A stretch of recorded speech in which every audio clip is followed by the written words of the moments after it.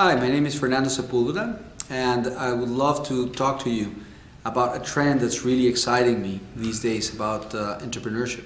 And I think it has to do with the idea of how you develop entrepreneurs from a very early stage. So we've been experimenting with training people in high school on entrepreneurial skills.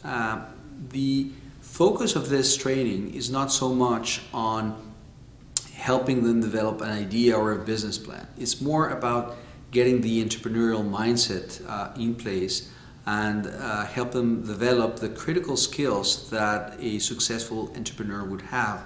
Like for instance, being able to work collaboratively within a team, to be able to network and reach out to mentors, the capacity to thrive under a risk and ill-defined environment, soft skills of this nature that would help them both in life and if they choose to follow an entrepreneurial career, it would definitely build a very, very solid foundation for their future success.